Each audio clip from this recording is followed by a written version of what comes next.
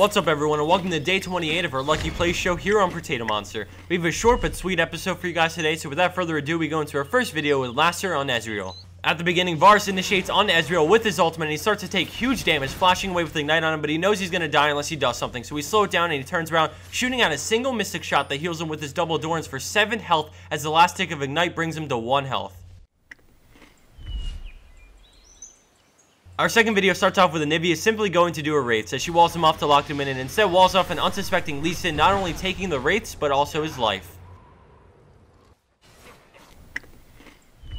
And for our third and final lucky play for today's episode, we have a Leona trying to escape from Graves when suddenly Shyvana comes out from River. Seeing her ultimate up, she decides to eat a Shyvana at the same time she ults, trading spots and allowing for the escape. Thanks for watching and don't forget to give this video a thumbs up and share it however you can.